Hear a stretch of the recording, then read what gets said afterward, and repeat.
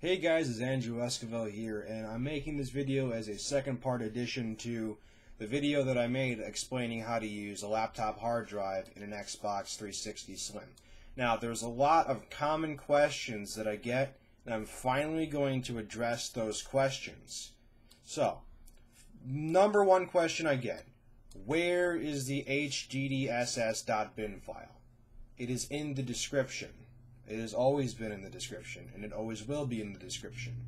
I know at one point the link that I made became dead because the website that hosted the links to get the bin files changed servers, but I found new links and they're there for you, but anyone could have found it by doing just a simple quick Google search.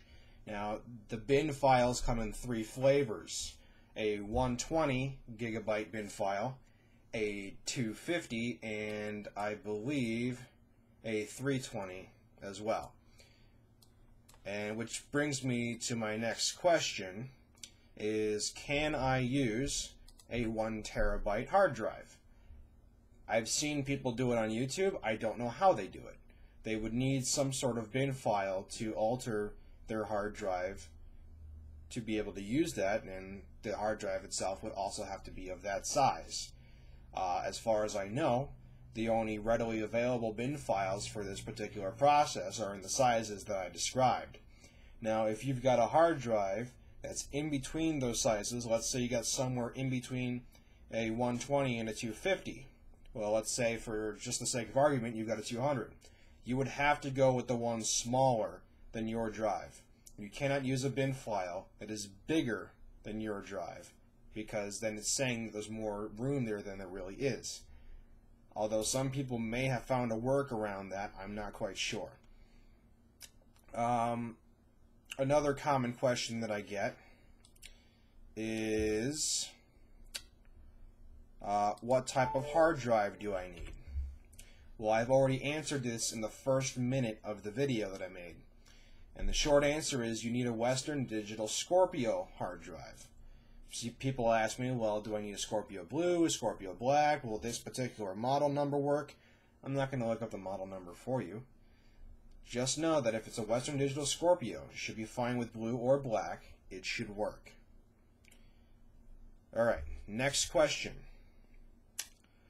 They get an error that says no ATA device is present, or something along those lines. Now, this is not an issue with HDD HACKR. It is an issue with your computer. 99% of the time when you get this error, it is your chipset being incompatible with the software, meaning use a different computer. If you get the error again, use once again a different computer. It does not have to be a laptop. It can, in fact, be a desktop. Whichever suits you better, whether you like using a laptop to do this or a desktop, it should be fine, as long as you find some sort of computer that is compatible with their chipset and the software, because let's remember, we're using Microsoft DOS. This is an operating system that's like 20 years old, so things are bound to be incompatible. Alright, next question. 1.bin is not present. This is a common mistake that people make, and I apologize for not making this clearer in the original video. When I say 1.bin, I'm meaning download the HDD bin file. Take that file while you're still on Windows XP, Vista 7, whatever you're using. Rename the file to the number 1, just number 1. Don't add .bin to it because it's already a .bin file. When I say .bin, I'm talking about the file extension. The file extension is the thing that allows the computer to know, what type of file is it, what programs can I associate with this file. Just like an MP3 file is your music files. If you have a song, it's going to be, song, not song.mp3 most of the time. It's just going to be the name of the song. The file extension is hidden. So, once again, when I say 1.bin, I'm really meaning the file is named 1. And the reason I even say .bin is because in Microsoft DOS, you have to type the file extensions for it. It does not read the file extensions automatically. So, assuming you named the file in the regular Windows 7 XP Vista just the number 1, when you type it in and translate it to what Microsoft DOS can read, it's now going to be 1.bin. And what also a thing to note is in Microsoft DOS, the file extension bin has to be in all capitals. Otherwise, it doesn't recognize it as a bin file. And that's what HDD HACKR is looking for. So, that answers that question. Another question. Nothing happens when I type in HDD HACKR. Once again, that's an issue with your computer. Switch to a different computer until you find one that works. Answered that question. Next question.